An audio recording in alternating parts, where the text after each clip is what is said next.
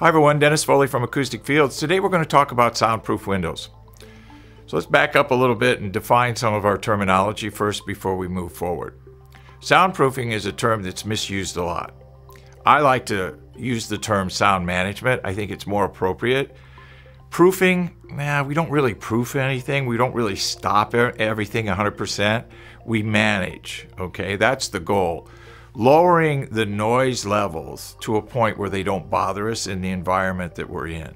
So soundproofing windows is kind of a bad choice of adjectives and nouns together. Windows we have to have, but soundproofing is not something that really applies to windows. We can reduce noise using windows, and that's what we're going to talk about today. Now, how do we reduce noise? The first thing we have to do when we reduce noise is to measure it. We have to know what we're fighting. We have to know how strong it is. We have to know at what frequency it's at. All that has to be taken into consideration. Measure, measure, measure. There's an old thing in carpentry says measure twice, cut once. Well, with noise, we measure 3 times. And then we design to deal with the frequency and amplitude of the noise.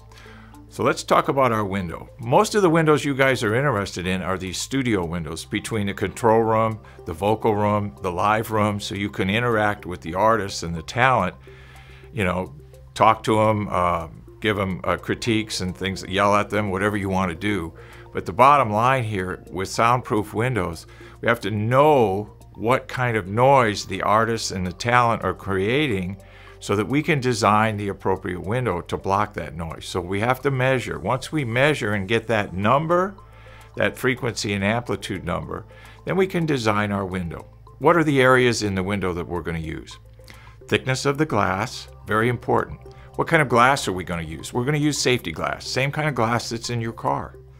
That glass, if you get in an accident, won't shatter. The pieces won't shatter apart. Well, they will if it's, you know, pretty impactful accident, but it's designed with layers of plastic between the layers of glass. That's what makes it safety glass, so that it sticks to the plastic instead of flying all over everywhere. So we're going to use safety glass in our window inside our control room. We're going to use a certain thickness of that safety glass.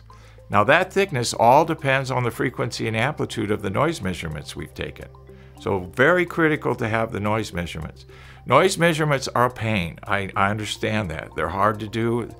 They take time to do, but they're worth it because they help us with the materials that we have to use in building. If we have less noise, we need less materials, less cost. So it all works together.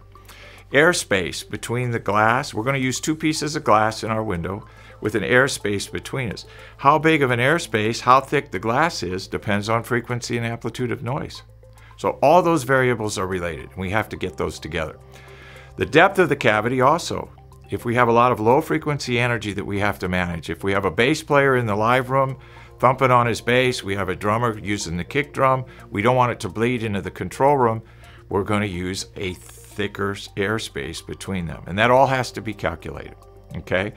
So soundproof windows, a whole combination of variables that we have to consider. Thickness of the glass, airspace between them, and then what we do inside of them is we line the cavity with foam to control the resonance inside that window, because that window is a cavity, and cavities resonate. So we have to make sure that the resonations in those cavities don't bother us. Angle is very critical, especially in control rooms for soundproof windows, because we don't want to create reflections at the listening and monitoring position, which will give the engineer a headache and a nightmare down the road because he'll be hearing things that really aren't in the mix. So soundproof windows, measure, measure, measure. Then we design the thickness of the glass, the airspace between them, and what's our other dimension? The depth. Don't forget that. Hope that helps. Thank you. Thank you for watching this video, and if you liked it, please give us a thumbs up. We also have a newsletter that you can subscribe to, so please do that because we offer special price discounts to only those on our newsletter. And then don't forget about our forum. We have started a forum on our own website where people ask questions, and I usually get a chance every couple of days to look at it. There's an interchange between people on the forum, and we'll give you real answers on a regular basis, so that'll help you. Thank you.